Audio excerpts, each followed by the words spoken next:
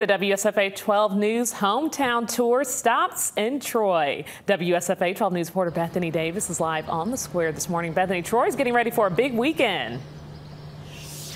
It sure is. This weekend is TroyFest. That's a huge arts and crafts festival that happens right here on the square in downtown Troy, and it brings in people from all over the world. This is Troy's mayor, Jason Reeves. Let's talk a little bit about that big crowd. About how many people typically show up for TroyFest? Oh, thousands. We've got a huge amount of vendors, everything from arts and crafts to food, and it's been 20 years since we moved downtown, and it's amazing how much downtown has changed in those 20 years. And so this is really our time to shine, for everybody to come out, have a good time.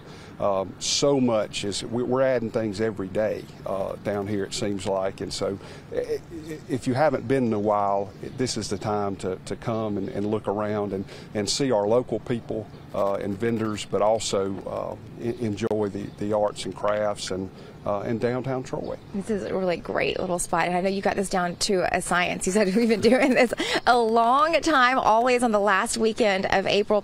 How do you prepare? How do you continue to make it bigger and better every year? Well, we've got just wonderful people. Rob and Morgan Drinker lead the volunteers, so it takes a really big group of volunteers and then a lot of city workers, and so they work so well together, and they really do. It's just a well-oiled machine at this point, and they just, you know, the camaraderie that they have, their love of the arts, their love of the community just sort of comes together, and it's just really a special event, and it's a lot of hard work, and I really appreciate all that they do so much. I know that it is, and it brings a lot of people. What do you hope, not just this weekend, but even after we spend the day here today, what are you hoping people take away from your city? Just how incredible this downtown is, and so much more that's going on. I mean, there's so much going on 231. The university is growing and expanding, so take a look around, and Troy's growing from head to toe, and we're excited about that, and that's what we really want people to come and see and enjoy and come back. We're getting more and more regional, which is causing us to be able to recruit more and more businesses. So come take a look at Troy.